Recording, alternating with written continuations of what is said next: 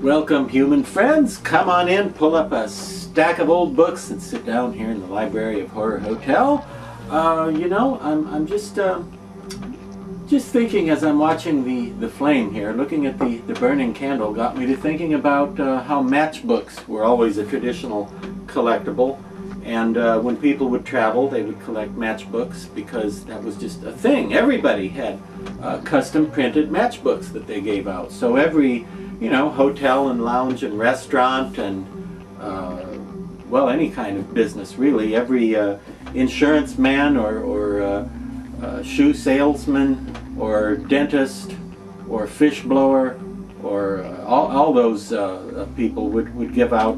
Every politician also would have like matchbook with their name or their logo or something on it. And I got to just now, I'm thinking, how come I never did matchbooks as any sort of, as a collectible, like either, late Dr. Lady show matchbook or a horror hotel matchbook or some such thing. But then, almost as soon as it occurred to me, I realized, happily, that the kind of people who are my friends probably should not in any way be encouraged to start fires. But here's a great mask recommendation. Now this one comes from Death Studios, and the last time I checked you could still order it from the Death Studios website at a cost, I believe, of $80, maybe $85. Don't hold me to that. It was $80 last time I checked, but it may go up because these things happen in the world of latex. However, look at this monstrosity here.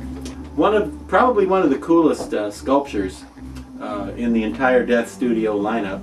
This is Scream Queen with cataracts. Yeah, that's a lot of words, but there are different versions of this same mask, which came out in the 2011-2012 season. There are various versions and variations available.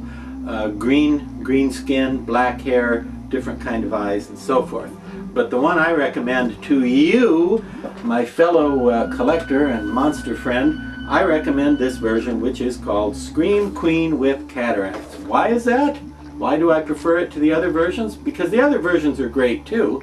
They're the same amazing sculpture, which is just slopping over with personality and attitude and life. But this particular version is my favorite because it looks the most like its cinematic inspiration, which is Mrs. Slides. Really, William Castle, Mrs. Slides? Because she slides across the set in the movie? Is that alright. Mrs. Slides, as portrayed by someone named Leona Anderson in the 1959 William Castle cheap scare extravaganza, House on Haunted Hill. And if you ever saw House on Haunted Hill, one thing you may remember that really scared the saliva out of everybody, young and old alike really, was this really scary scene of the creepy old lady with the dead eyes, and she kind of comes floating out of the shadows, and she's got her hands up like this, and she just scares the bejabbers out of everybody. And it's a great scene. It's super creepy. It definitely, I'm sure it sent people to bed with nightmares for years and years and years, and scared everybody very efficiently and effectively. But it's still probably one of the all-time dumbest cheap scares in cinema history, because you see this apparition of this creepy old lady, and she floats, and she's got this expression with this big nasty grin, and she's got her hands up like she's going to kill somebody. And then a bit later Vincent Price says, "Oh, that's the caretaker, she's blind." Only thing wrong with that, of course, is who would hire a blind caretaker? Although, looking around my house, you might assume that I too had hired a blind caretaker, a blind cleaning lady. Not one of the best choices to hire a blind cleaning lady. But anyway, very scary scene in the movie, whether it makes any sense or not. And this wonderful rendition of it, sculpted by John Smith. No, not the one from Pocahontas. This is a different John Smith, came a bit later. Wonderful sculptor, very, very talented. And once again, he has nailed it with magnificent detail and a very nicely organic flow going on with the wrinkles and the tendons and so forth being pulled, and very realistic And typical high Death Studios quality, pretty nice casting, pretty nice paint job, nice glossy teeth, and again the dead eyes. You can get this with the eyes painted like, you know, just normal looking eyeballs, but I like the blind cataract eyes because that's how she looks in the movie. Now if you wanted to look a little more like in the movie, you might fluff the hair up more than this because her hair is a little more messy like a traditional witch in the film.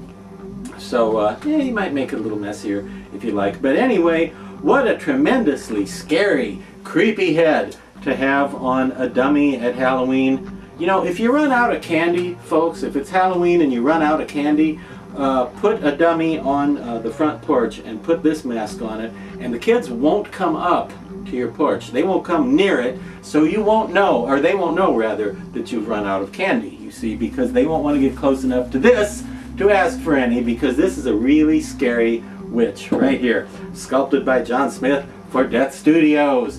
And until next time, well, as they used to say, see you in the funny papers. I don't know why they said that. Or as we say today, see you at the next Mask Fest.